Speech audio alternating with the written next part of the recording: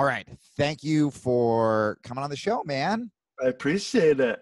I'm so excited. We were talking a bit before. Well, first of all, so I discovered you very late. And at first I was, and by very late, I mean like this month, and your music. And so I was like kind of cocky, where I was like, oh, this is great. I'm not going to be like those other interviews. I'm not going to fangirl over his music. And then two things happened. Number one, I was on the beach yesterday chanting, and I heard your song you did with Krishna Das as the sun was setting, completely sobbed, just started crying. Oh, you mean on the live stream thing? No, well, I listened to that too. No, the old song on your album. Yeah, my Baba, yeah. Immediately started crying, and I was like, I'm gonna fangirl so hard. And then what I was telling our mutual friend Drew is that I was like, it's cool because I have music questions I want to ask him. Oh, cool. But also, I'm like, he should probably know he's in charge of me discovering God, because, which is a little more high pressure. Like, I don't know. I don't want that pressure. I know. I was like, maybe it's better if I was just like listing all my favorite songs of yours. And I was like, oh, I'm putting you in a much worse situation. The way I've just listened to interviews with you, man, and like, I feel like it came at the perfect time in my life, where I don't even know what fucking spirituality means, but I'm starting to discover it. And you sort of speak my self-conscious artist language, you know? And so I want to get into that later, but I thought a good place to start for the audience, because it certainly is not a spiritual podcast. So a good place to kind of start where it could be more relatable is, can you talk about, when it comes to materialism versus spirituality, sort of the difference? And I don't know if this is kind of where your journey, quote unquote, I never even used the word journey, that's how not spiritual a podcast this is, started, when I've heard you talk about the difference between you as an 18-year-old kid getting a fucking record deal, being loaded with money in Los Angeles, like everybody's dream, could have been living like the Bieber life, compared to the happiness you felt sort of in more solitude when you started living at the temple, or even traveling to India and kind of going along that path. And you were an artist in both. You were a musician in both. But talk about the difference between that. Yeah, that's a good question. It's interesting because I guess at that point of when I signed that big deal, with Geffen, I was a high school kid, man. I didn't even really know what was going on. That's so fucking young. I was just like, I was a senior in high school, and I was at this amazing boarding school called Idlewild Arts, and I loved this school. I didn't want to leave. Like when I graduated, I was just so happy. It was a great community, everything. I wasn't like so much at that point, I guess, like really into the spirituality I don't know, stuff. You did what we all did, which is you took mushrooms and you were like, there's got to be something out there. Exactly. I was like, I ate a bunch of mushrooms and, I felt this thing, but music was just my life, Yeah. And so I thought, wow, I got signed to this huge record deal, like, this is cool. I guess I get to do this, Right. And then when I did actually sign the deal and move to LA, like we were talking about, I was 18. I got all this money and got a big apartment right on the beach, and but because I went to a boarding school, I didn't know anybody. Right. I knew nobody, and I'm like all of a sudden in LA. Like I'm from South Carolina, like like I'm and I went from the school being such an incredible community, of people and friends. And dude, by the way, I should also say I lived in New York my whole life. I moved to LA at like 33, and even I was like, what the fuck is this? I don't like this. This feels dirty. Like, and so even if you weren't a kid, I was like, but let alone if I was an 18-year-old kid and I had a bunch of money and I moved to LA, I would be dead by 19. 100%. 100%. I mean, I was just so lonely, man. So fucking lonely. I was smoking a lot of weed and was just kind of probably not in the healthiest space. And but that space, I think, is what kind of created the like big exhale when I like fell into this kind of spiritual community, uh, Yeah. because it was everything that was opposite. It was like I felt so nurtured and loved, and there was a community, and it wasn't about what you had or this and that and boom boom boom. So it was kind of like this opposite side of the coin. um, and I just realized, I think, just quite quickly, that just because I had all these things, it wasn't going to make me happy or comfortable or anything like that. So um, and then I got like, then it was like a horrible experience. The record deal, like I got shelved.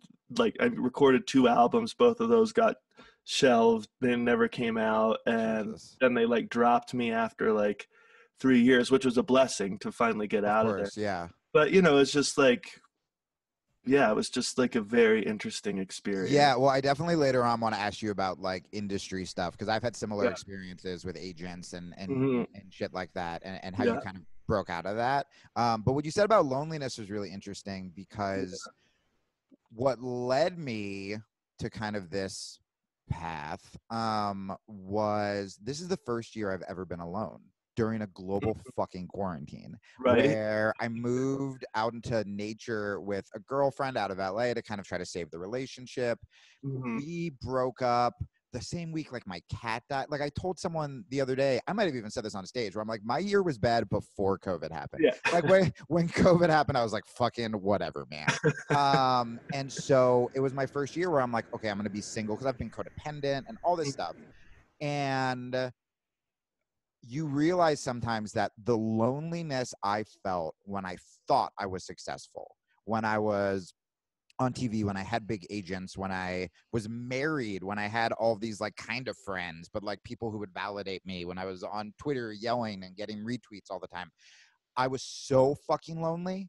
As opposed to now where I'm by myself, I don't really know anybody in Tucson. I just found like a Krishna Oh, you're temple. in Tucson. Yeah, yeah, yeah, Yeah, yeah. yeah, I've played there a bunch of times. It's fucking great. Yeah, and I've been to that Hare Krishna temple to get Dude, food. it's a yeah. So I went there just to find vegan food, and I, I had no idea what the like. My friend was literally like, "Yeah, there's some vegan place. I think it's a cult," and I was like, "Word." And then I went, and then I was like, "What the fuck is all of this?" And yeah, actually, that's a sweet place. yeah. So I mean, here's actually how it all happened. With do you know this guy Raghunath Capo?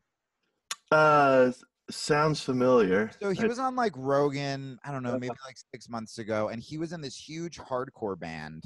Yeah, he was in a shelter. Yes. Yeah, yeah, yeah. And then went to India, became a That's it. monk, Yeah, and, yeah. and he had this beautiful line on Rogan.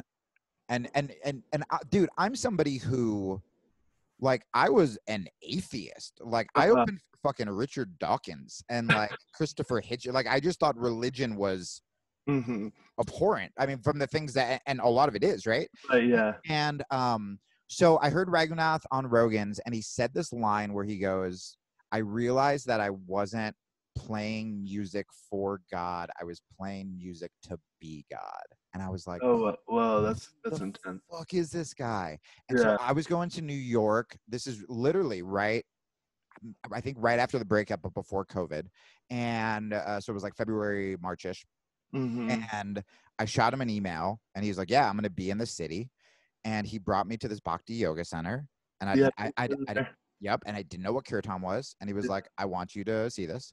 And here comes my second story of crying within 5 minutes. Immediately, I'm just like crying with this Yeah, guy who I yeah. just met, and then he's like, "Hey, I'm gonna be in Tucson next week," and I was like, "I live in Tucson." And then he brought me to the center, and I was Oh, like, "Oh, this is the place I got vegetarian food." that's And cool. That's like cool. he started explaining it to me, and we went hiking with his family. So that's kind of how this world, Open um, up. yes. Yeah, yeah. So, well, what I was going to say was I technically should be so lonely right now. And there are times where I am like, for sure, like when I see like my like cute married friends, like on Instagram during like quarantined up or whatever. Yeah, yeah. But like for the most part, man, this is like the least lonely I've ever felt. And I'm sure you had that experience, even though yeah, all of the big things that people strive for aren't happening to me right now. I'm just Right, like right. waking up at 4:30 and meditating and shit that I never did before. Right, right. Yeah.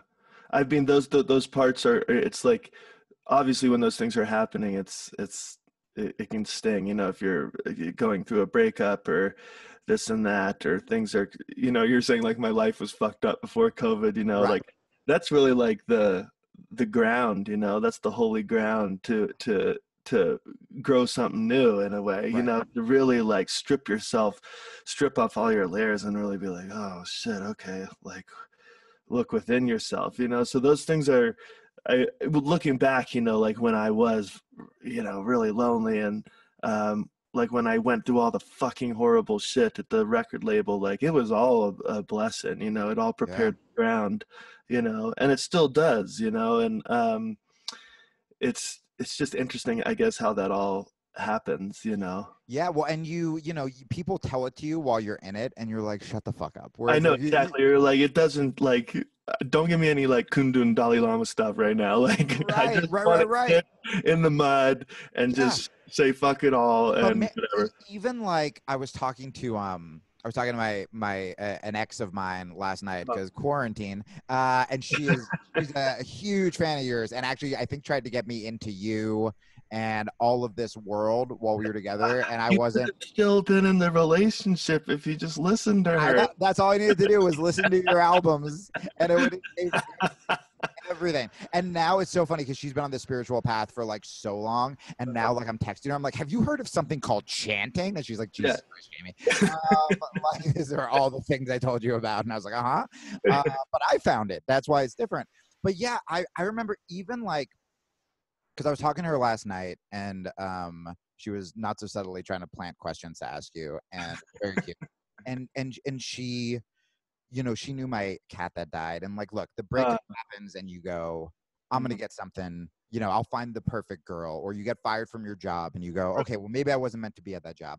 But then, like, something like the cat dies, and you're like, this just fucking sucks, right? Right, right. But even with that, it got me, I was so heartbroken about it that like it got me to go vegan again because I forgot how much I loved animals. It got me to meet some of my like older neighbors because I like played with their dogs. Like you Right, right, can, even the things that seem like there's no fucking lesson here, right. if you play it the right way, you can get so much. Yeah. I mean, you can probably agree where like some of the best shit that probably happened to you came out of the worst shit that ever happened to you. Oh, of course, yeah. I mean, it's all grist for the mill. It's one of my favorite things that Ram Dass has said. Every experience, every moment, it's up to us. It's up to how we look at it, like you were just saying. Yeah.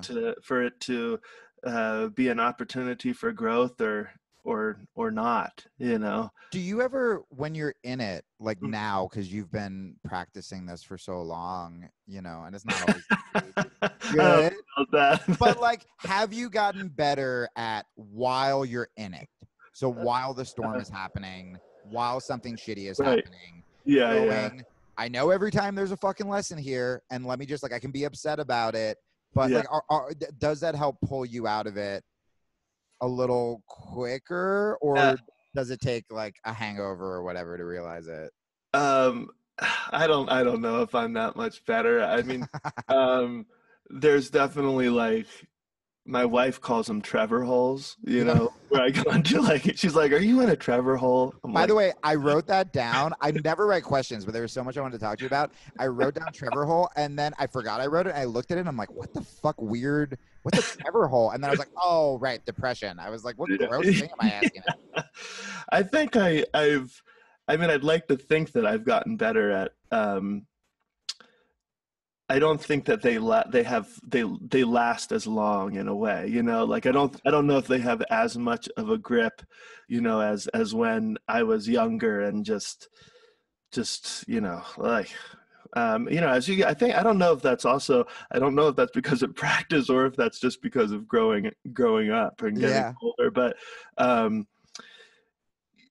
even when even for, I can only speak for myself, even when I am, in a whatever rough spot or struggle or anything, I'm very emotional, so I'm definitely like, I probably make it a lot worse than it actually No, is, you I'm the know. same way. Um, but it's like, even when I am doing that, I think the practice or whatever has really helped me to even like say like, oh, you're doing that, you're making it Yeah. worse. And even just having that, just having one step back, like, you're doing this thing again, you know, you're doing it. And Yeah. another part, like, I know I'm doing it, but just let me do it, because fuck, you know. Yeah. But at least there is some other like observer person saying, hey dude. But But I don't know how good I am at like fully identifying with the no, observer. but what you said, I feel like, is going to help a lot of people listening to this because, again, this is not a spiritual podcaster really. And we talk about just kind of being fuck ups and getting better. And I bring up meditation to a lot of people who go, ugh, when they hear meditation because it seems spiritual, or maybe they're agnostic, Yeah, yeah. or, they're like me and they're just like an ADD self-hating artist. I mean, shit, when I started meditating, every time I stopped, I would hate myself more because I was just trapped in my like brain, Yeah, and yeah, I yeah. think a lot of I people can are, identify that with that. yeah, and a lot of people are afraid of meditation because that. But what you just said in a weird way, even though I think for you there's a spiritual component to it, you said something very practical where it gives you the tools to kind of stop and see what is happening as an Hmm. observer. And that to me is a very pragmatic, practical, non-spiritual tool where, because, I think especially when we were younger, we would identify if something sad happened, we would go, okay, I guess I'm a depressed person, or I guess Yeah. I'm this. Whereas now, because of meditation and these practices, I can kind of go, oh, I am sad right now. I'm probably sad because of this thing. I don't like being sad. I'm going to be sad for a little bit, and then the observer goes, and then we're going to figure out how to fix it, like Yeah, with it gives you walk or one exercise. little breath, one little step, right? That's it. Yeah, That's yeah. it, man. You actually said something that I wasn't planning on asking you. Um, but it's interesting because a lot of like fighters listen to this show, a lot of dudes. So like MMA Yeah, guys. it's like they're like hippie girls who listen to it, and then like fighters. And what you said about being emotional, I think, is really important Uh, because I've always been, yeah, just a fucking dramatic emotional artist. But I think there are a lot of guys who suppress that. I was talking about it with this woman, Victoria Gracie, who I interviewed last week, and how toxic that can be, and how a lot of mm, like this like gross behavior we see in guys, a lot of it probably stems from this needing to be this, whatever the definition of masculine mm, is. Can you kind of talk about like, I don't even know the question, but like being in touch with sort of that emotional, vulnerable side, and how it can balance you out a little bit mm. too. Yeah, I mean, I've always been that way, so it's like I don't know. I don't know another way. Yeah, no, I'm this. It's like I don't know another way. You know, I've always Yeah, been quite emotional and stuff.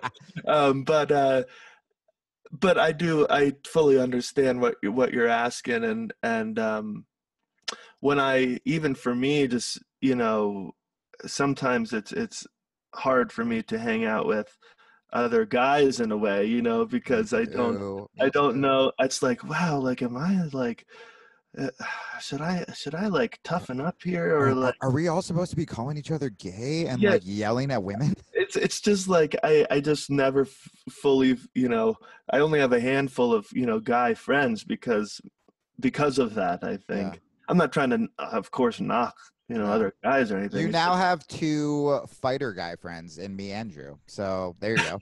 there we That go. that makes up for your lack of other guy friends. Is Drew and I can beat up most of them. But I do feel like, you know, obviously, we're in a very we're in a very interesting time, you know, in our whatever evolution or humanity. Yeah. Um, but you know, this like toxicity, toxic masculinity, whatever we call it these days, it's not just like because of this time, you know, this it's an old, you know, thing. I just think, I don't know, for me, like, I've just been lucky, I guess, to have some good role models in my life, you know, Right. to to just inspire me, I guess. But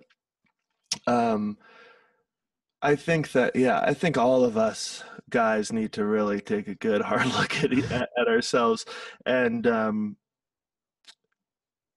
yeah, and really just get in more into our hearts. I don't think that we have to be these like obviously sappy individuals that cry at everything or like Right. whatever, but being a man, I feel like there's just like a huge responsibility to women and also to our world and our children. I mean, so many things, Yeah. and we just have to like really ask ourselves, those tough questions, I think. Yeah. And maybe, like you say, maybe like getting more in touch with our emotions and not suppressing things would um, help us do that. Yeah. I don't know the right answer, wrong answer like this, but um, it's really refreshing, I think, when you meet another guy who can just be open about how they're feeling, or Yeah.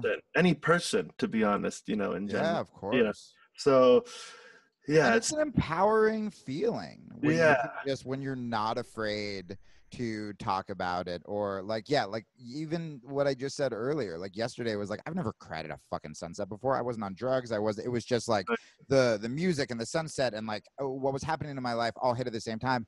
And I wasn't like, oh, I gotta go drink a beer and punch yeah, a guy. I was just like, this is fucking incredible. Like, right. what a cool thing. I was just moved by a ball of light in the sky to Yeah, feel this. Like, to me, I was like, it was fucking powerful. yeah, I wasn't like, I'm weak suddenly. yeah, I was like, oh, I wish everybody else could feel this. Like, cause it's such a beautiful, it was such a beautiful experience, uh, But mm. okay. So let's get into the spirituality stuff. I literally just wrote down what the fuck is spiritual journey. And what I mean by Yeah, I don't know. You're asking the wrong person. well, I think, and that's why I love hearing you talk about it, is because you're not speaking from like a place of sort of like all knowing. That's when I can trust someone when they're like, I don't fucking know, man. That's when I'm like, you got something that. So okay, because so where I'm at is, so I had Mm. this experience at the temples, and I've just been on this like Yeah, yeah. fucking Ram Dass I mean, every Yeah, cliche, whatever. yeah, And but like when I tell someone, when they're like, because mainly it's about quarantine, I'm like, I've used this time to become really spiritual, and they go, oh, cool. Like, uh, what does that mean? And I was like, I don't know. yeah, Where I mean, all I got, where I'm like, is it Krishna? Is it the Divine Mother?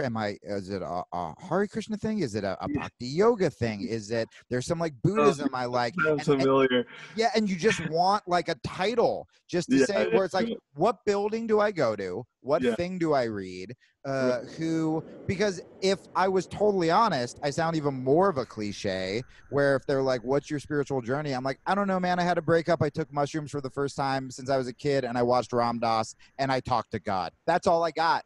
Uh, right, but other than that, I have no idea.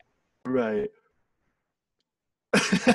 Oh, there's no question. You have to respond to me having a midlife crisis. Well, I think I just laughing because like I was like that conversation that you just had, whatever. I'm like, yeah, that had that conversation, had that conversation plenty of times in my Have head. you? Oh my God, bro. Come on, of Dude, course. well, I don't know, because like maybe this is because I lived in LA and I'm like, I'm 38. I'm too old to find spirituality, which is like, because everything's about age and looks there. These days I truly don't know, when somebody like I almost hate using the word spiritual path and this and that, because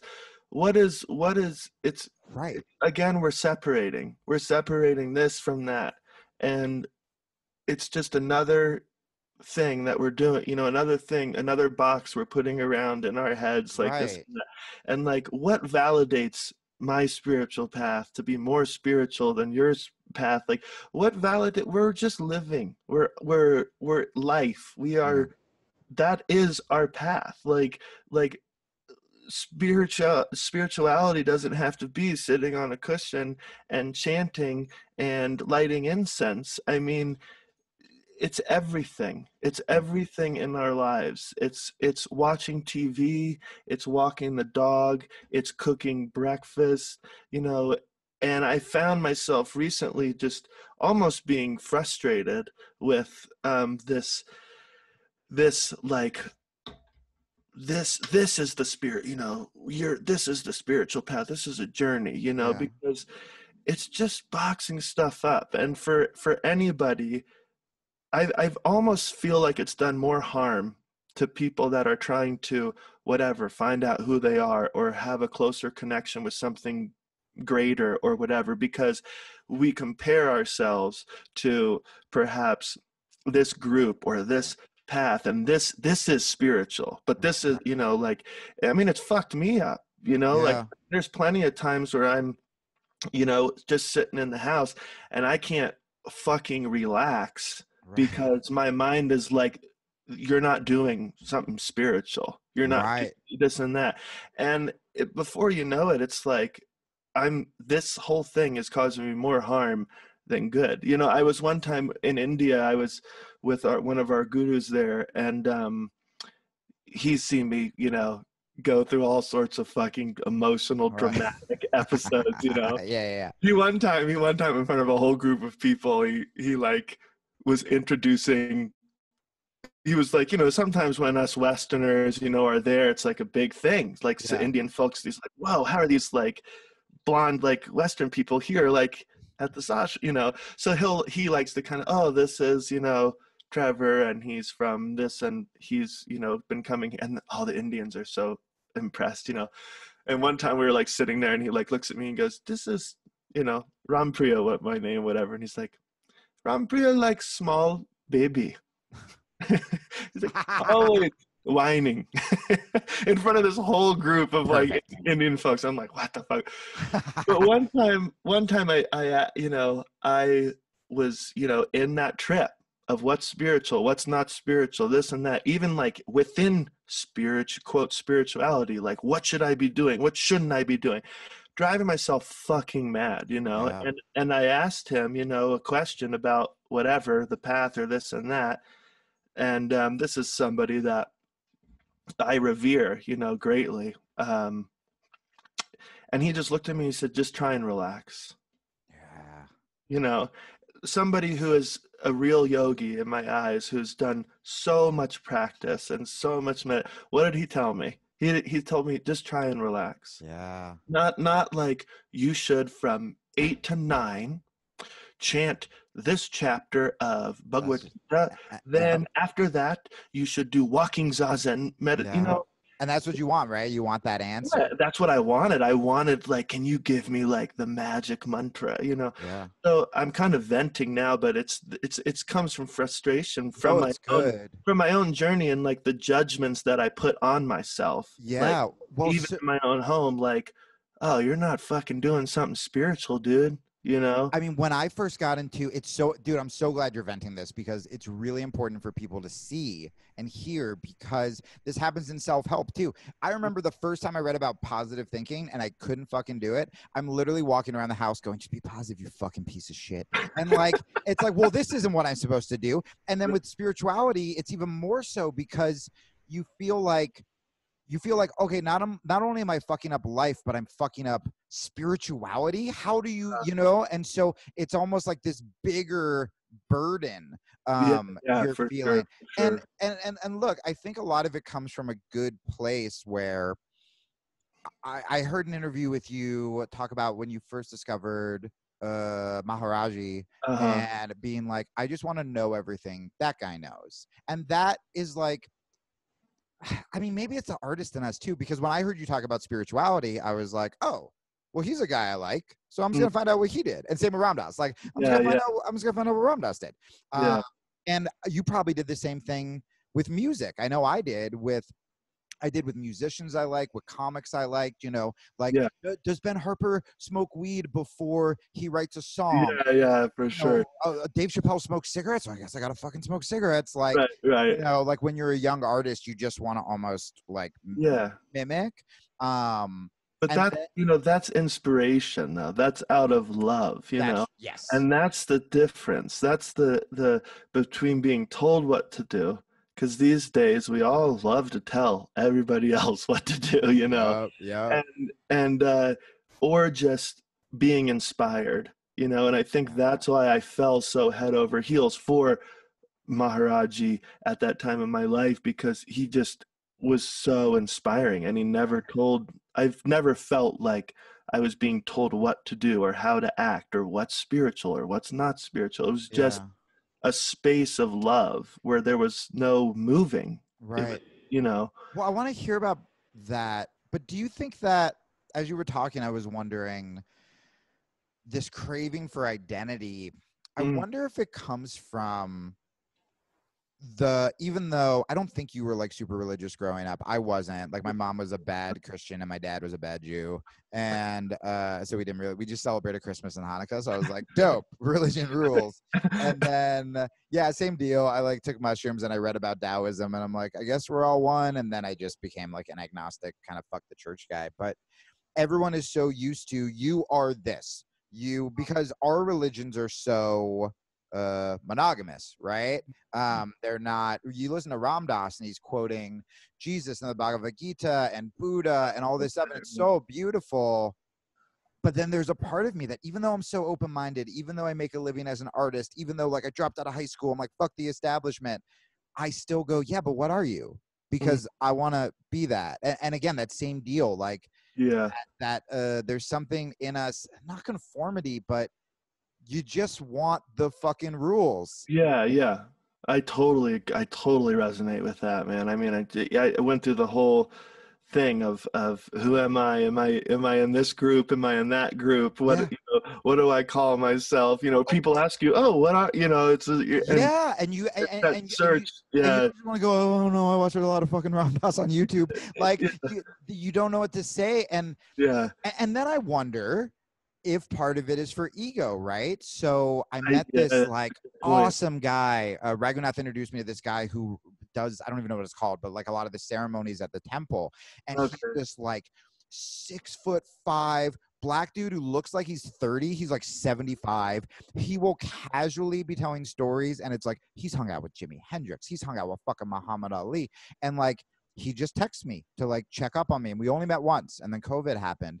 And the questions I want to ask him Hmm. aren't, this is so embarrassing to say, and I've never said it, but they aren't like spiritual lessons. It's like, what do I say before a meal? Or what kind of chant do I do? Or what do Yeah. I say as a greeting? And I do want to know these things out of respect, but And culture.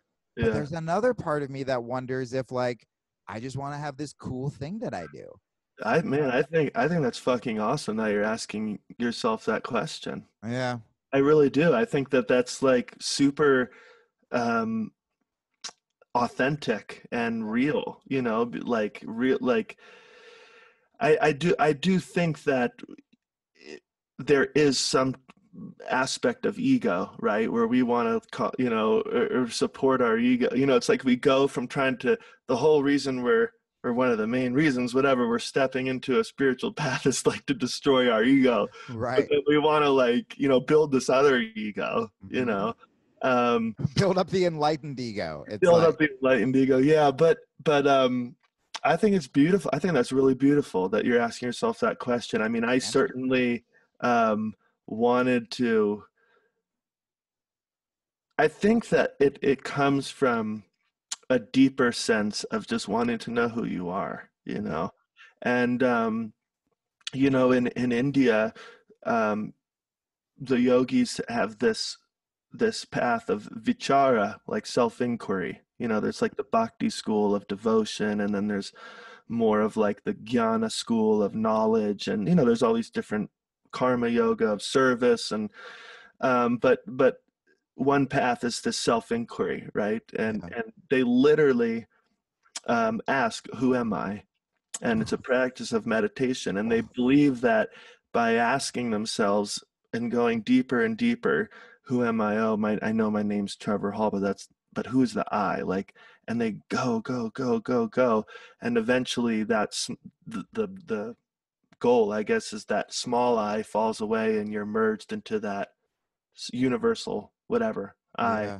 And I think like for me at least, when I was like, I'm very happy that I don't do it as much anymore because it was driving me mad. But I think I was like trying to have some type of spiritual ego Yeah. of like, I'm a part of this group. Yeah, this is my group, you know. Yeah. But now it's kind of, but I think it was a very necessary like thing for me to go through. I mean, I go through it sometimes now, but not nearly as much as before. But for me now, it's just like I love this saint, whatever saint. I Yeah. just love this saint. I don't know what that fucking makes me. I Right.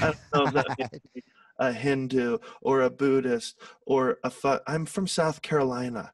Like, Right. I grew up there. Like, I don't know how I got to India. I don't know what that makes me, but I'm just trying to go with my heart. And Yeah. I love this person or this being, and I believe in them. Yeah. But like, I don't know what that makes me, and to be honest, now it's like I don't want to be anything. I don't want to be Yeah. a part of this thing or that thing. I just want to like be who I am. Well, and that's what Bruce Lee said about martial arts, which I love so much, where he goes, take what's useful, disregard what's useless, and then add what's your own, right? Yeah, And yeah, like, and yeah, when I hear Ram Dass or when I hear a lot of these people that I look up to so much talk, a lot of them, yeah, they're pulling from all of these different philosophies, religions, right. whatever, and then they're just living a good life. I mean, even for people listening who are straight up atheists, I always kind of, whenever I read about Taoism or Buddhism, I was like, this speaks to me. I always thought there was something bigger. And then I moved to New York and everyone is cynical. And it was the first time I met atheists. And I was just like, what is this? And I moved to New York under George Bush. And so my idea of a religious person was someone who was like stopping gay people from marrying, right? It was like big resurgence of right-wing evangelical Christianity. And even when I went, to the Bhakti Center, that was the first time I was in a religious institution or whatever. Since I went to like a church funeral when I was a kid. But other than that, my idea of what religion wasn't singing and dancing. It was like, are we going to protest a Planned Parenthood or like Right. fucking Wow, like that's say crazy. something horrible to a gay person? Like that's just what I thought Wow. religion was. And so what I noticed is, and I haven't read the Bhagavad Gita yet. I have it. I've just been on this sort of Ram Dass kick Mm-hmm. until I'm ready to move on. And even before reading any of the sacred texts, right, or knowing who Hanuman is or any of this stuff, what I've noticed is just by letting myself be open to Mm-hmm. the idea of us being connected and nature, everything working in concert together, has made me like less cynical. I feel Mm-hmm. like it's weeding out that the shit people are embarrassed to say in my circle, and I'm talking about like famous comedians. I worked with a guy this week, famous guy, and he said something just really inspirational on stage about being an immigrant. And he came up to me, he was like, I fucking hate saying that preachy shit. I was like, dude, it was like the most moving, wonderful thing. Or during quarantine, I've had friends like whisper, like, I'm actually kind of like finding myself during quarantine. And like the idea of, or, I've started getting so many fucking fan mails on Instagram because at night I go walk through the mountains. I usually am listening to some cheesy pop punk and I count the rabbits I've seen. And it's just this thing that I've started doing. And it makes me so fucking happy. And now I sort of add more of like a spiritual element where like I say thank you. I don't know who I'm thanking. But the fact that we are embarrassed to say shit like that, however, people have no problem on Twitter blasting out racist bullshit with like their name attached to it or calling people Nazi or whatever. That's okay. But Right. saying that you're finding peace, or that, you know, I said thank you to the ocean before I left San Diego, and I was like, I can't fucking tell anybody that. But it's these like beautiful moments that make us happy that, I don't know, man, even before adding the religious text to it, it has just saying I'm spiritual and being open to it has just made my day-to-day life, going to bed, waking up, taking these walks, looking at animals, just fucking better. And it feels more complete, you know? And you don't need any reason for that, though, you know. Right. It's like fuck the reasoning. Like, I'm done with I reason way too much about anything else, you know. Yeah. You don't need to put that into a box. You don't need to put your whatever thanking the ocean into some type of category of, well, what Right. Is there an ocean god I don't know about? You know, it's just like, you know, those moments, I think what matters is those moments are authentic moments to yourself. Yeah. You know, they're sincere moments. That's the only thing that really fucking matters. I mean, you can be in a whatever spiritual group and have the spiritual name and have the spiritual dress and the fucking, you know, paint on your forehead, whatever. But if you're not like sincere, Right. If you're not honest with yourself, then like, I really don't know what you're doing, you know? And I certainly went through that, you know, with my own self. But like, if I was going to say anything to you, because I know the fucking, you know, whatever. This is all I wanted. It's just like, it's fucking refreshing. Like you don't need to, like, those are authentic, beautiful moments to yourself. Like, you don't need anybody else to tell you what that is or why that is. Right. Like, who cares? You know, one of my favorite saints, inspirations, Sri Ramakrishna, Indian mystic, he has this beautiful parable that, like, I have just tried to incorporate into my, because I thought he was speaking directly to me, you know. He's like, you know, you came to this orange grove to taste the sweetness of the oranges. You don't need to count all the trees and all the leaves and how many oranges there are in the grove to taste the sweetness of the orange. You just have to pick that orange and taste its sweetness, right? Yeah. He's like, if you want to get drunk, you go to the tavern, one bottle of wine will make you drunk. You don't need to know about every other bottle that's in the tavern and where it was made and how it was brewed. And just take the glass and drink it, right? So to me, it's like, you don't need to reason about all this unnecessary bullshit and this and that. Take the fucking orange, man. Taste the sweetness. Like, dude, don't need to reason about, why does that make me feel good when I thanked the ocean? Like, who cares? You felt goodness. Just leave it at that, you know. It's so fucking crazy you said that, because I had this other moment. I was in San Diego this weekend filming some stuff, and because there were so many, like, I felt so many powerful sort of, like, I don't know, like, spiritual moments, and I feel like I was learning a lot about myself this weekend. It was just this solo trip.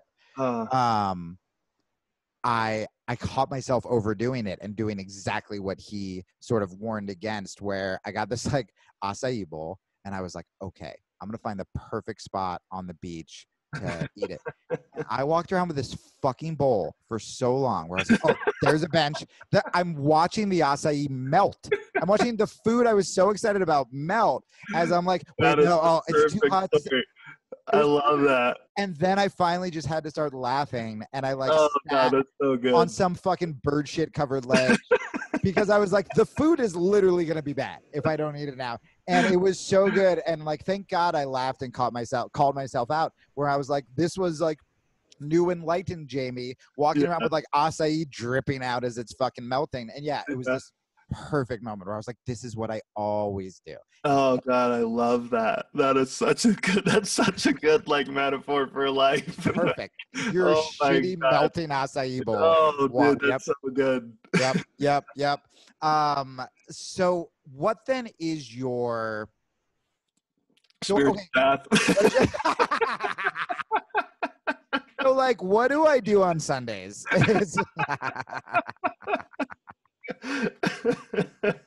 Well, let's do it this way without putting labels to anything. What were some of the things that inspired you or that still inspire you? Like the story you told, Yeah. you know, like Yeah, for that, sure. that you started to discover or lessons you live by, or Yeah. again, if you want to throw in what I should do on Sundays, that would be great. Dude, someone gave me a prayer bead prayer beads to start chanting, Uh, and I was like, this is so perfect. And I didn't know how it worked. So he uh, went to give me a small one, and I was like, what's the big one? And he was like, oh, you have to go around. I was like, I'll do the fucking big one. I have not made it through once. It is so much chanting. And I was like, my voice is shot. I was like, I have 3 podcasts to do today. I can't fucking, I did like 6 this morning. Anyway, that was a side note. Yeah. So talk about some of the shit that kind of like I love it. didn't move you. Um, yeah, I think for me, like I just have always, I mean, obviously I'm a musician, so I'm obviously inspired by um, sound Yep. and music and vibration and this type of thing. But when I was really getting into, I guess, like Indian culture, I have consequently like really got into like those Indian like kind of mystic poets and mystic musicians, like Yeah. Kabir, for example, is a very famous mystic poet, and um, was lots of different like devotional kind of, I guess, chanting, really, Yeah. because it was music. It was like, okay, this is great.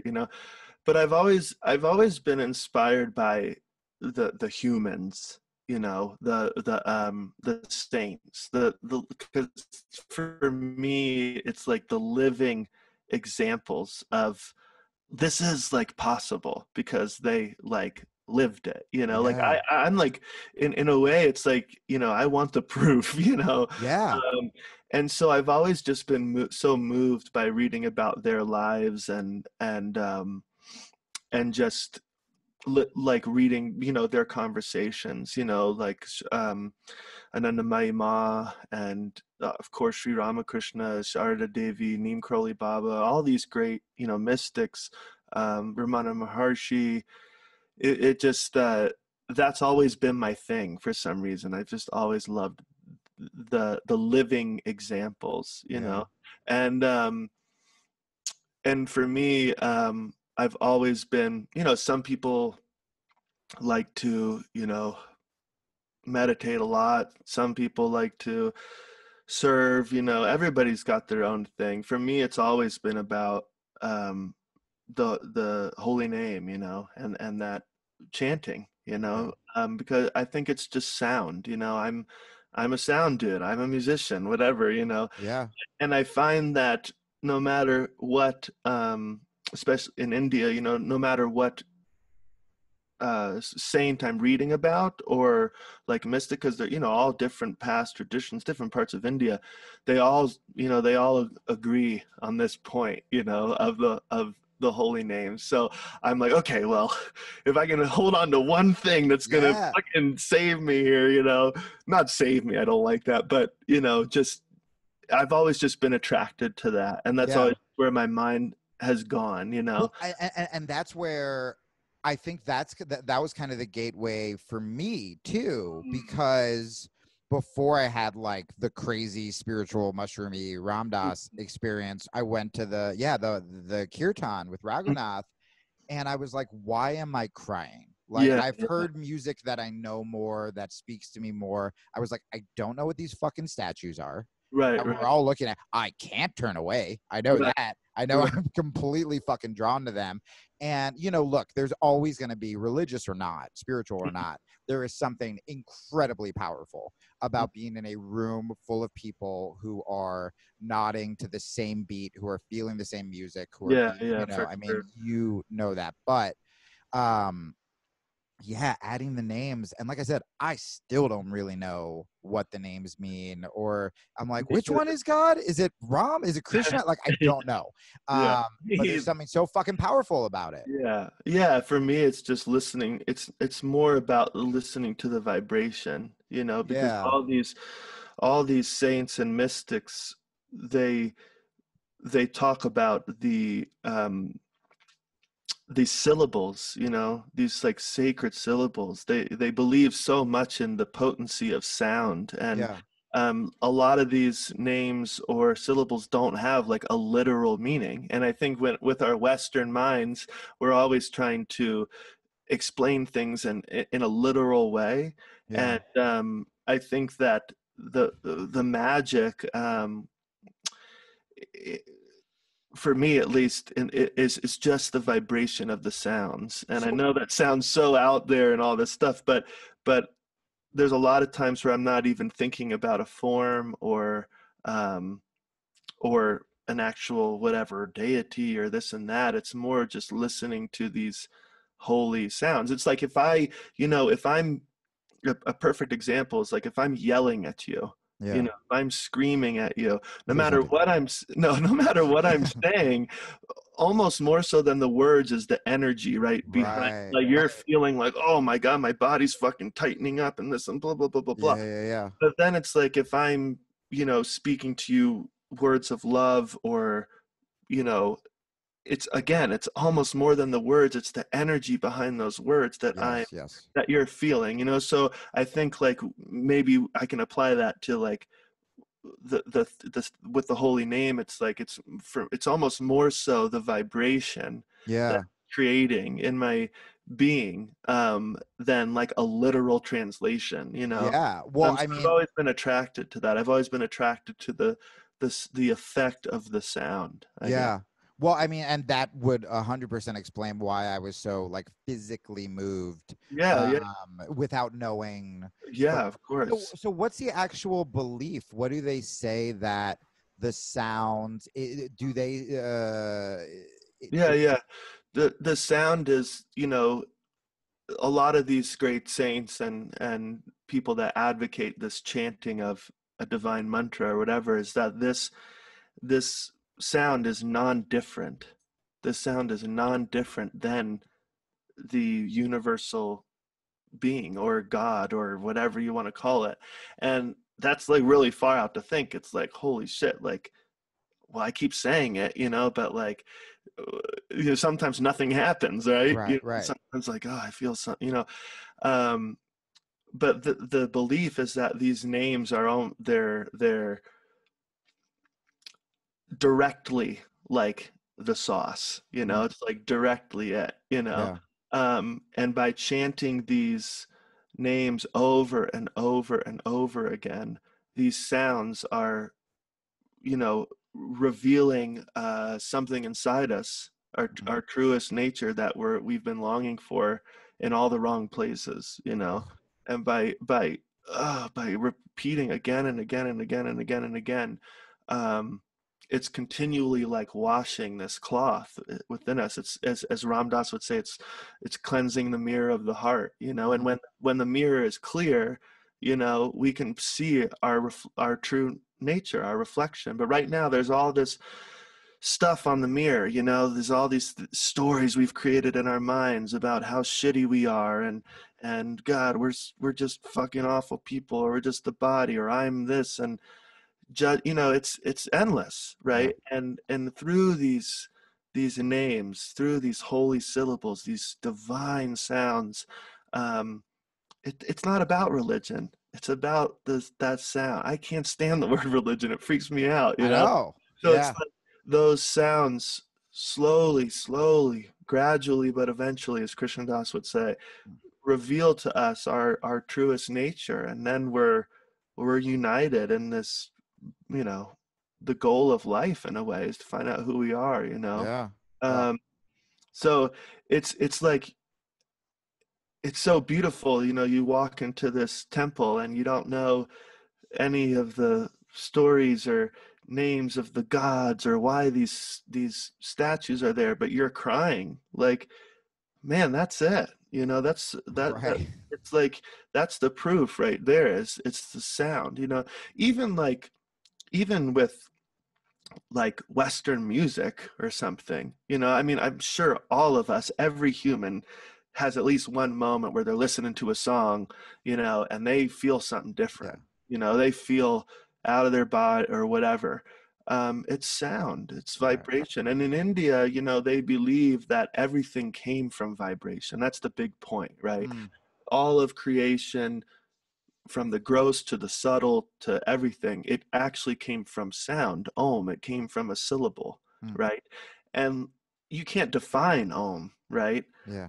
But it's only known to those who have felt the sound, have realized the sound. You know, they say that these mystic beings, these yogis, they're always hearing the constant Om. They're Holy always in shit. touch with it. It's like, whoa, you know.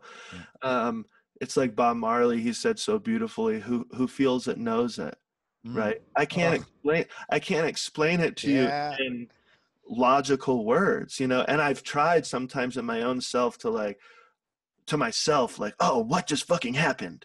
Yeah. It's and it actually just messes it up really. Yeah. You Yeah. know, you just, again, we just want to taste the sweetness of the orange, Yeah. right? We it's like my mother is is God, he says it so beautifully. Again, it's like we, you know, when we're growing up, it's like I don't know who my mother's parents were or what they did or where she came from or what she did. She's my mother. Right. That's it. It's just my mother, right? Same thing with Divine Mother. It's like I don't.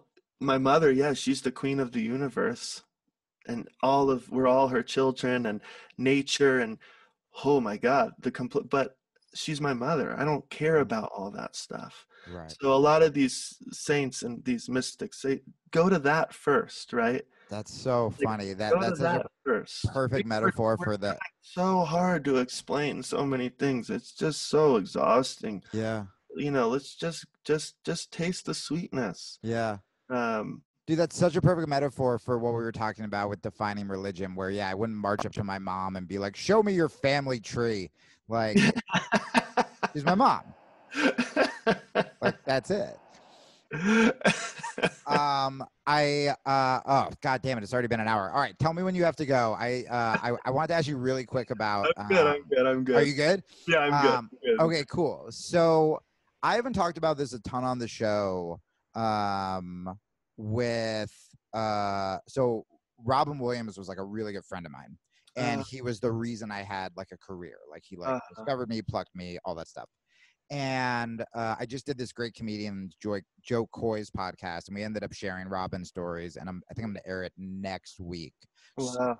so I've been thinking about him a lot recently, and I was wondering when Ram Dass died, when Maharaji died. Mm, Um, I mean, fuck. When Robin died, I literally did the opposite of everything he told me to do. Like, he was the reason that I stayed in comedy. He convinced me not to quit. Like, I wanted to be in a fucking band. mm, And then he died, and I was like, fuck this. Like, mm, blah, blah, blah, blah, blah. And recently, I've just been like feeling like that presence more as kind of I've been diving more into spirituality and stuff.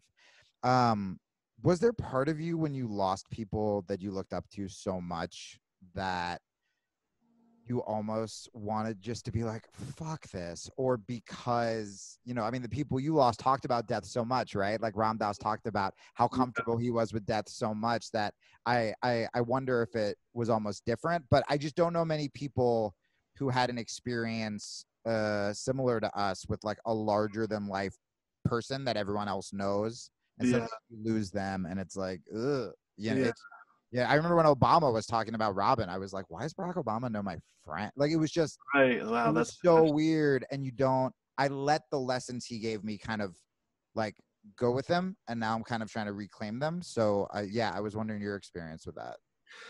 Yeah. Well, first off, I'm sorry about that. That's a tough loss. It was rough. Yeah. I can't imagine. Um, yeah. Just wow. Thinking about people that I've lost is quite something. Yeah. Um, Sorry, that's not the question I usually end no, all no, no. podcasts with. It's Tell me beautiful. about the people you died before No, we cut to commercial. no, it's beautiful. It's really beautiful. I think my, yeah, experience has been trying to just think like what, you know, when my grandmother passed, that was a big one, or one of these.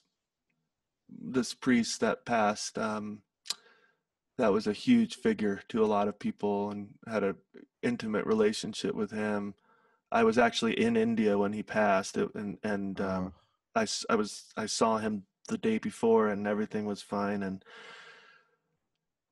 it's interesting because I think obviously there is an initial sad, horrible sadness, yeah, of course. shock, and uh,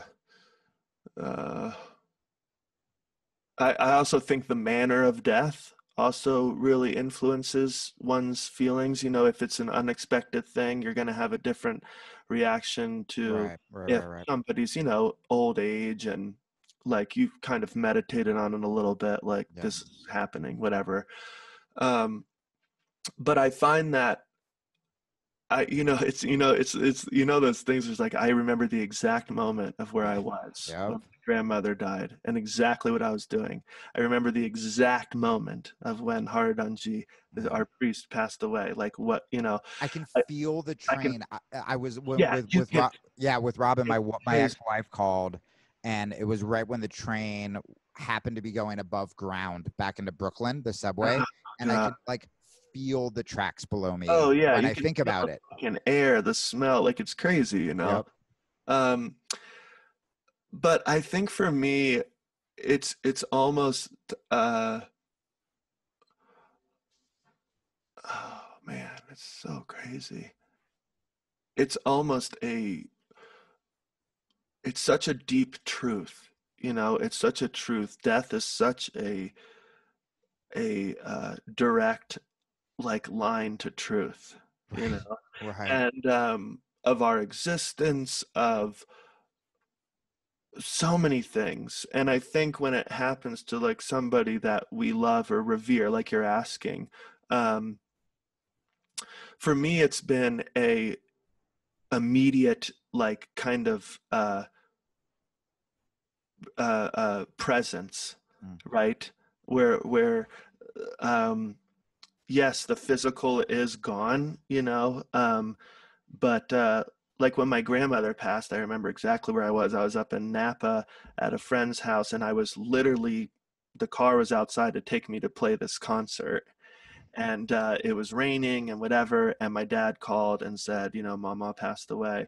And I just bawled my eyes out, but I felt her everywhere. Oh, It was like it was just like I'm crying right now. Like I'm really like sad and everything, but like I'm also like nothing happened.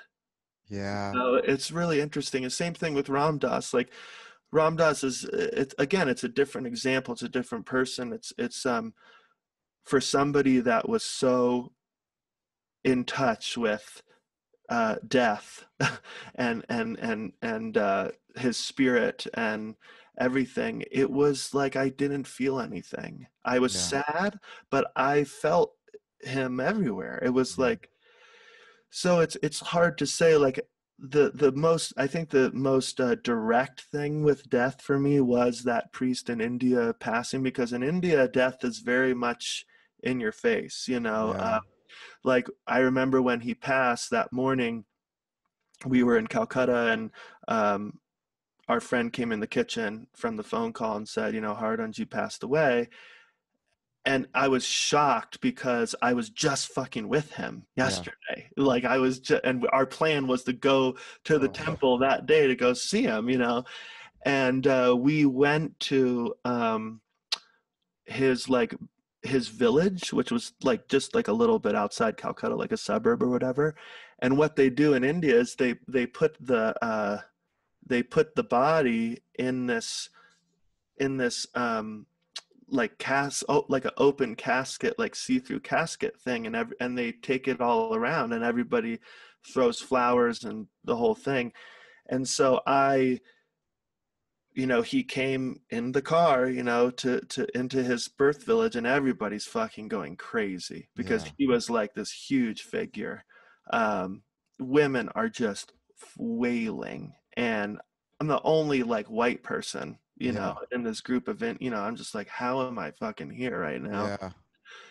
And it was the first time I went up to a body, you know, I never have. Yeah. and touch the feet of this dead body, because that's whatever custom but of a person that I have loved and respected, and like, but I like did not feel like he was gone, but I was standing in front of your body. Yeah. You're dead. You're not there anymore, you know. But like, I don't know. It's just really interesting, you know. Yeah. I've had friends that have committed suicide, you know, that where it's a death from pain, Yeah.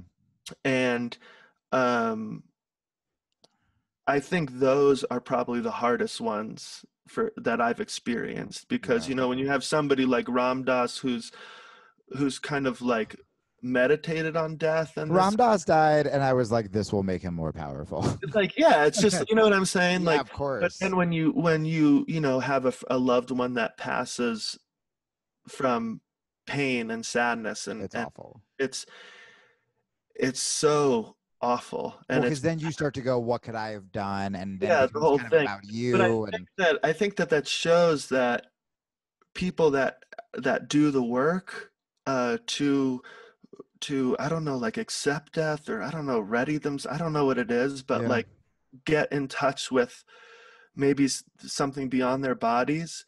It has effect on the people that are around you when you right. pass, you know, and that's quite interesting. That's quite Yeah. interesting. But I think, yeah, I'm sorry, I kind of rambled, but No, this is great. This is answer your great. question more concisely, I felt like with the peers, like you're asking about peers that have passed, I think because their spirit is so big, you know, and so beautiful, Yeah.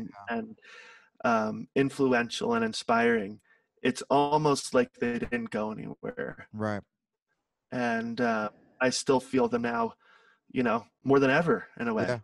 And I know that may be like a cliche thing to say, but it's true, you know. No, and you know, thank you so much for saying all of that. No, that was great. That would have been a real dick move if I asked you about the death of people who cared about you, and I was like, wrap it up, buddy. You're fucking rambling. No, it was really powerful, and you know, it's funny when you mentioned that. Like, I felt my grandparents that I've lost, and Uh, what I noticed was, you know, when Robin died, I guess I would still consider myself an atheist, and I was just mad, and I was depressed and all this stuff. And then, yeah, it was recently this year that I've started to feel that presence more. mm, And I think it's just being open to it as well, you yeah, know, and yeah, not letting that inner cynic talk you out of this is stupid or this yeah, is real, you know, yeah. or whatever. Um, and so the last thing I wanted to talk to you about, Mm, also it has to do with kind of following your heart in a different way, which mm, is, you know, people listening to the show know about my whole like LA back and forth, like you're gonna be huge year and all uh, that stuff. And it's so funny, isn't it? it's insane. I mean, you probably got this a lot. Where the thing I got the most, and look, I wasn't like a fucking 18-year-old. Like, I was still a cynical comic, mid-20s, but I had all the big meetings, all the networks, Yeah. agents, you know, because especially once Robin started, because there was like a year or two that things were going really well, Uh-huh. and And then how old Robin were you? How old were you?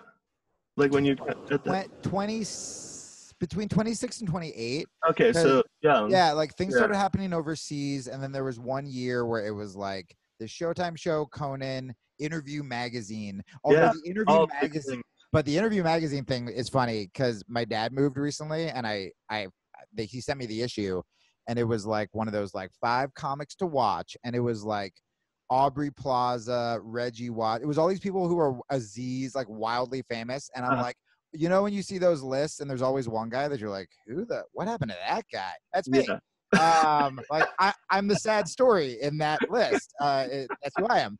And then when Robin happened, Robin literally just started calling everybody. I mean, it was insane.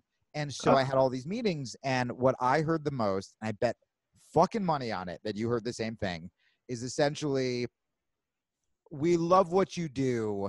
Can you not do what you do?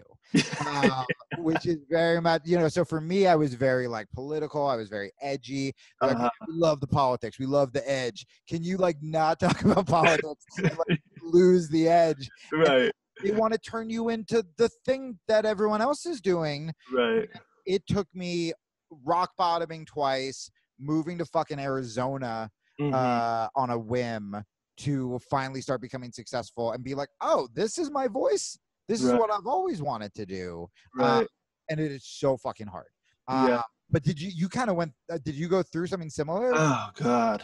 Yeah. I mean, I was much younger than you. So I was, like I said, 18, 19. And I think at those, especially in those years, regardless of the music industry, regardless of all that, you're finding yourself, you're really like, it's kind of like some formative years, in a way, and, to have so much influence, to have so much outside influence at that point in your life is awful, especially from, and then to add that influence is coming from the fucking music industry. That's doubly awful, know? Yeah. So I can't even tell you how many, and to your credit, just to be clear, I fell for all the shit. Like I wasn't like I still, oh my God. This year over the summer, like things are finally back to where they should be, but on my terms. And then my lease was coming up and there was part of me that I was like,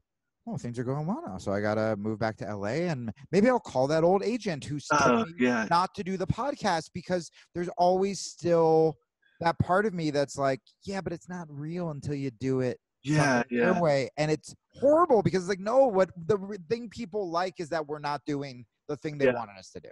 Oh man, dude, that's so funny. It's like so similar. It's just so similar. But yeah, I mean, God, I think being so young, and you just naturally think that grown-ups know everything and are right, Yeah. So like I was like, 18 I met like every head of every label, like Virgin Records, Columbia Records, Geffen Records, Hollywood Records, and each person told me how I should be, what I should do, how I should sing, what I should act, and you believe it, and I think it was just so, it was like I was trying to fit a square peg, into like a round hole. I was just constantly met with frustration and agony and all this stuff. And man, that was, God, I'm 33 now. So, almost 15 years ago, I can honestly say that I don't think that I've become comfortable in myself or like honest in what I'm doing until like, honestly, like the last like few years. Dude, I still hear those voices. And, and by the way, I've talked to like wildly famous comedians and actors where it's like, we'll still think about that sometimes over a tweet. If a tweet doesn't do well, I'm like, well, I guess everyone was fucking right about me. And it's like, what the fuck is happening? Whereas like, well, so talk about kind of the positive when you had that turnaround where you like, what triggered you to be, because everyone listening knows about all the people who are full of shit, but the inspiring part of this story, what made you kind of be like, hey man, I'm gonna sing about more spiritual shit, or I'm gonna say, Lizzie, who I was talking to yesterday, she was like, I love his music, but I listen to him almost like it's like devotional. And I was like, yeah, that is kind of how I feel when I listen to the music. Which does not sound marketable. Well, that's always been the thing, that's always been the thing. And I've bought into the opinions and this like so many times. And the thing for me was, this is the music that comes out of me. Yeah. And I was trying so hard to write that commercial song or be that whatever, do more of the things that are more mainstream. And it's not even good when you do it. The times I've tried That's the thing. Every time I've tried to do it, every fucking time, it has crashed and burned so fucking bad, So it's just like, I just want, eventually I just had to be like, I'm not that artist, man. I'm just not. And like, if I don't fucking sell platinum records. That's okay. It's just not me. I Yeah. can't do that, you know? I'd rather just be honest with myself. And Well, and you but also, again, it's that thing. It's that thing of like, we need to go through that to find ourselves. We need to, yes, yes, we do. It sucks, but that's how it goes. We need to go through yep, all those things to learn about who we are and what we're comfortable with, and what, you know, yeah, just like what we came here to do. It's just, that's yeah. it. And You it becomes a force field. You know, I talk about this with just loving yourself in general, but it really does become this superpower because, I mean, look, you are wildly successful. You know, with I'm doing the best that I've done in a very long time know? just from the art I've been making over quarantine. I was like, I'm gonna start making Yeah, music again. And I was like, I want to make weird videos on Instagram. I want to do the podcast. The podcast is called A Fuck Up's Guide to Self-Help, which all these agents told me not to name it that. And I was like, no, I'm gonna do it because that's what the show is. And right. suddenly, week by week, everything is getting bigger. Everything is Yeah, getting yeah. bigger. And so you try to tell people that. You go, hey man, take the artsy spiritual side out of it. Just success wise, if you do what you love and what is authentic to you, it is 100%. probably going to work out. Because it's, well, again, it comes back to vibration. Yeah. That Yeah. you can feel when you're around somebody that is comfortable with who they are, man. That does, you know, you can feel it. It has an effect on you. It's so lovely to be around. Yeah. And then you can feel it when somebody is trying so hard to be Oh. something they're not. It's tight. It's like, you know. So like you're talking about that force field, I love that kind of metaphor because it's like, it's so true. And you It's can't lose. If you're making the art you yeah, want to make, whether you are playing in front of 50 people, whether you're playing at yeah, Red Rocks, like as long as those basic needs are met, it's yeah, like, there you go, you yeah, know? 100%, man. Yeah, it's really, that's beautiful. Well, listen, I will let you go. This was fucking great, man. I feel Yeah, like, I'm so happy that it's funny because Drew texted me and he's like, hey, you know, I got one of my good friends does a podcast. He'd love to have you on it. Um, you know, here's his name, whatever, all this stuff. And usually that happens with other people and like it takes like a month to like get yep, going. yep, But that was like yesterday. He texted me. yeah, yeah, So yeah. it was like my manager texted, he's like, what's your schedule? I'm like, well, I'm free. Like, Dude, all of I mean, I cannot. Again, it's one of those things that it sounds so silly with all the bigger stuff we talked about that it's like this was destined to be. But if I look at the timeline of like discovering who you are, like everything happened in a week, you yeah. know? And like, oh, that was one of the things that I did over this sort of spiritual weekend is watching you and Krishna Das. Mm, That was so powerful that I mm. was like, oh, I should talk to him next week. Like because Yeah, yeah. to me, it just felt so right. And without for, you know, the normal bullshit of like, oh yeah, there's managers to go through, there's schedules. Right, right, right. And then when he was like, when are you free? I never say tomorrow because I don't want to sound desperate.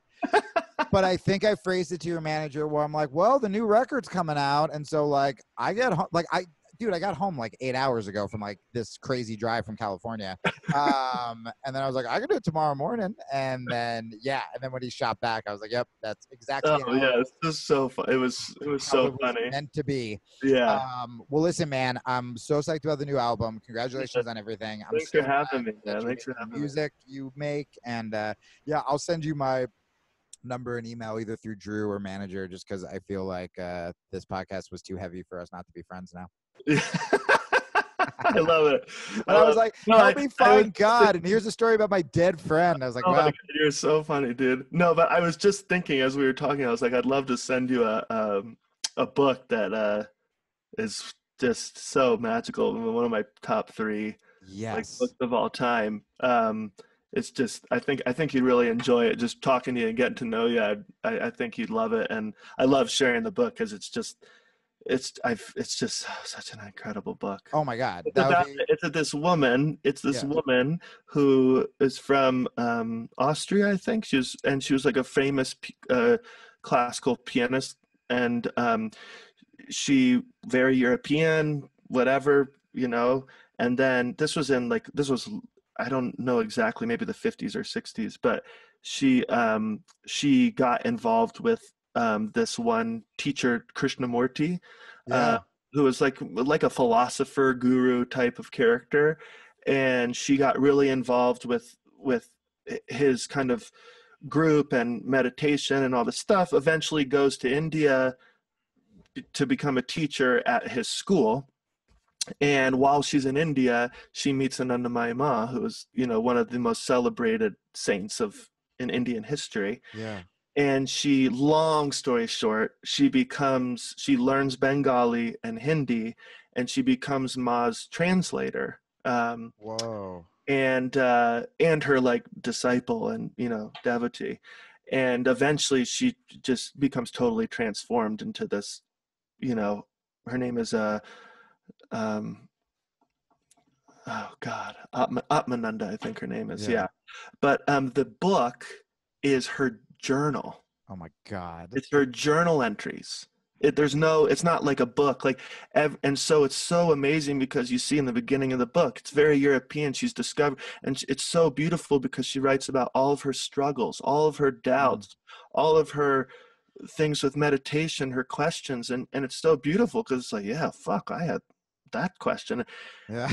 But her close relationship with this, extraordinary being, eventually by the end of the book, it's just Ma's words that she's writing Oh down. my But it's God. just it's a really amazing book, like Yeah. just to be a book, but it's also like it's just affected me so much. I think I've read it like 2 or 3 times. No, But that is what I need. When for anyone listening, when I eventually disappear to India and completely go off the grid, we all know who to blame. Trevor fucking Hall. As you're describing the book, I'm like, I know where this is going. my fault. It's my fault. Well, yeah, brother, and I got your back. Anything you need, I'll Thank go you so send much. you my info now, and then Great, I'll great. let you know when I post it. Thanks, man. I appreciate it. Take care. All right, brother. Talk soon. What? Dude, that was so good.